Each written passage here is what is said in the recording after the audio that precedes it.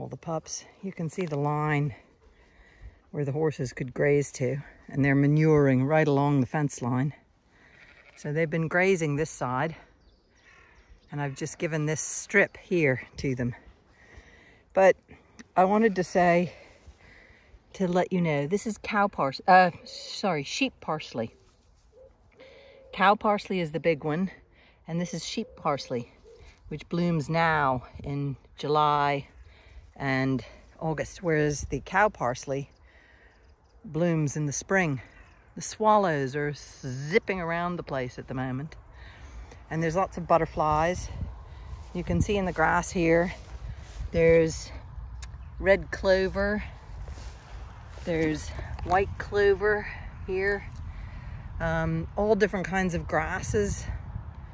Here's some hawksweed. This is in the dandelion family.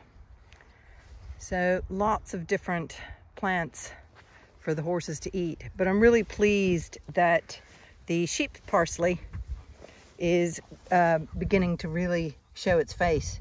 It's taken a few years for it to really start blooming.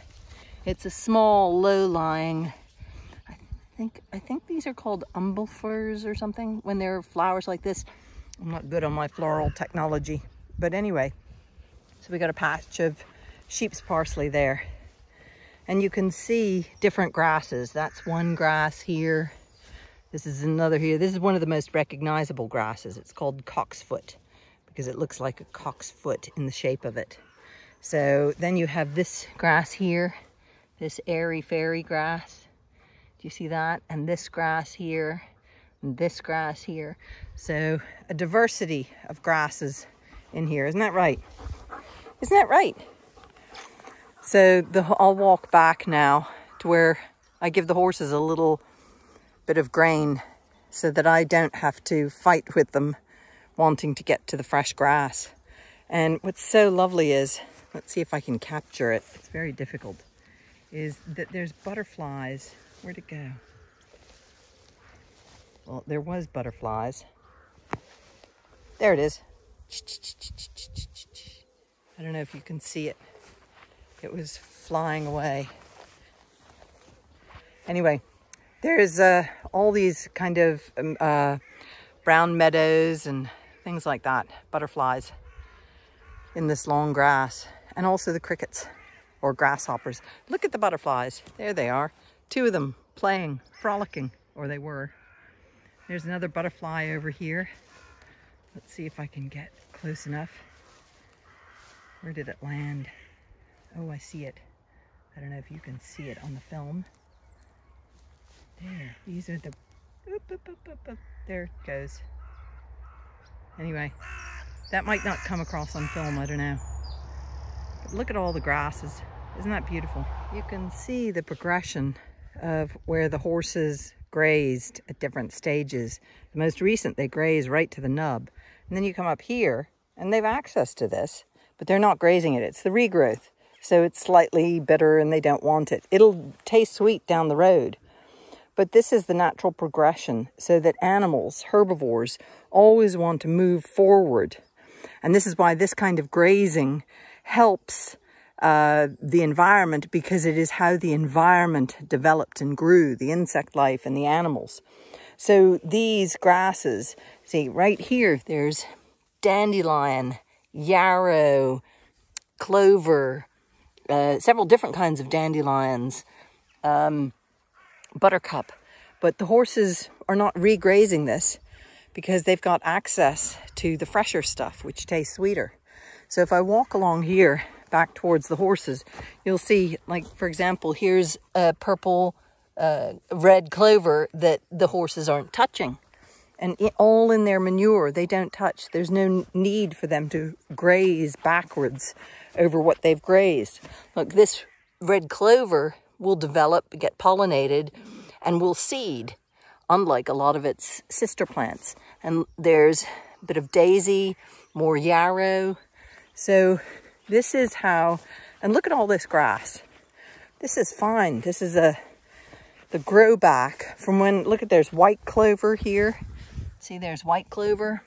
So when you create a natural scenario for herbivores, they take advantage of it. So you can see it's all green up here. It gets greener and greener as you go backwards in time from where they originally grazed. There's loads of white clover, and look at this. Loads of red clover to seed, pollinate and seed. And that's how this works. It's using the natural tendency. Look at how rich and deep this grass is here. I mean, this is rich, deep. This is where the horses urinated and manured. They don't want to touch it, so they don't have to. So the regrowth is really, really good. As the further back in time I go to how the horses grazed. See all this regrowth. They were eating the docks, so the docks are growing back. Great plants for wormings and tannins. So here's nettles. I don't think, well, I can't tell yet. It's too early to see if any butterflies have laid eggs on them and if they're being eaten by caterpillars or not. But it's in a perfect sunny location. But look at all this grass growth. The horses are out in this field. Look at all the white clover coming through. Now, this field, this is going well backwards in time. This was the first area they were in. Look at how deep that is. Oh, there they go. Java, leave it. So they're going to go and start grazing the new location that I've just given them. But look at how thick and rich this is. And they've complete access to it, but they're not grazing it because it's more bitter and because it's a regrowth. They don't want to eat the regrowth. So here, we'll look at the horses grazing down here. Look at the mushrooms too. Fungi in the soil, really, really important.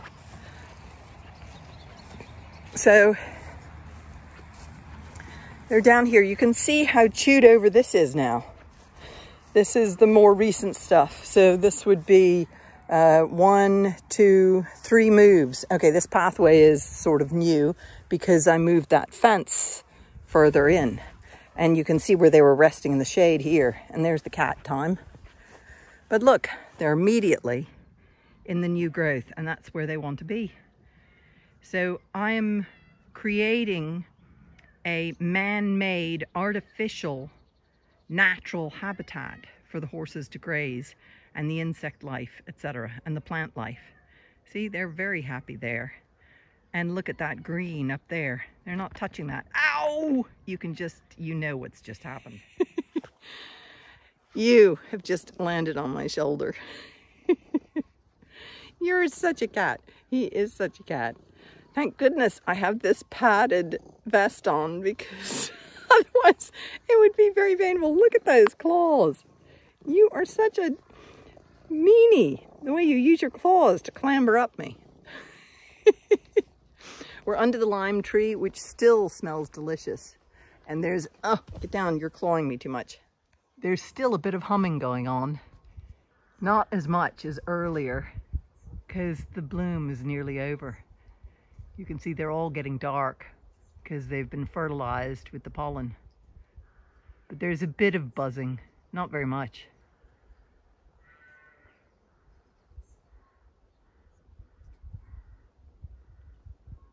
Don't know if you can hear it or not.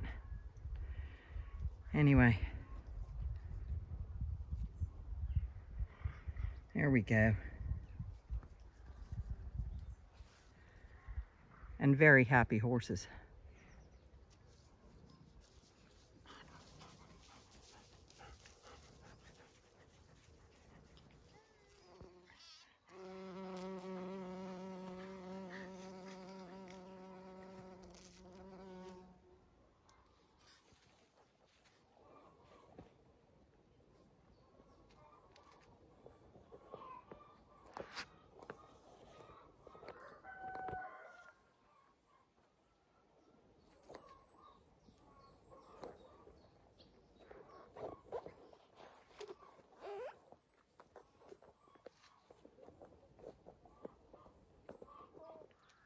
This area around the chickens is looking really fantastic.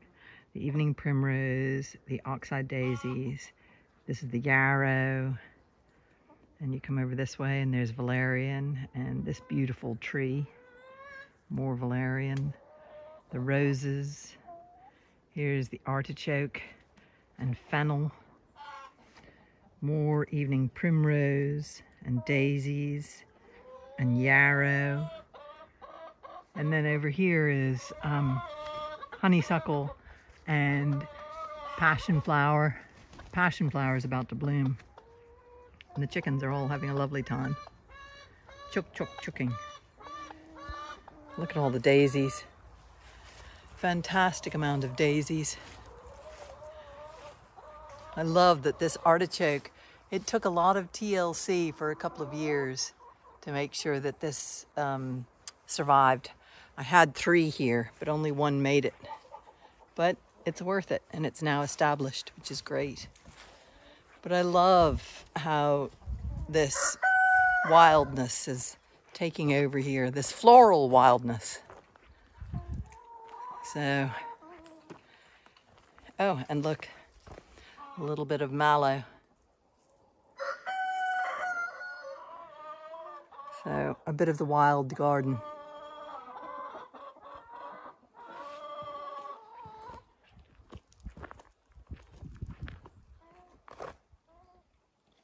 First of the small tortoiseshell that I've been able to catch on film. There's loads of them around. It's just they're hard to catch on film, especially when they've just emerged. This is the other dry garden. And until I arrived, as I was walking into the yard here, there were loads of butterflies on it. And they've all gone away. Oh look, there's one on some valerian. But they're very nervous when they first emerge.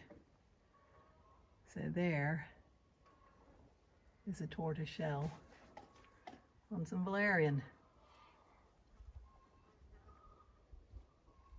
You want to have nettles for them so that they can lay their eggs on the nettles and their caterpillars eat the nettles. So there were lots of butterflies, and I walk in the yard and they all fly away. What they do is they see me coming, think I'm a bird, and they literally flutter over and go over the other side of the wall into the garden. I'll go and see if there's more in the garden, because they've all left here. It was flitting about with butterflies. I honestly, not just that one. There's other pollinators at work, like this bee.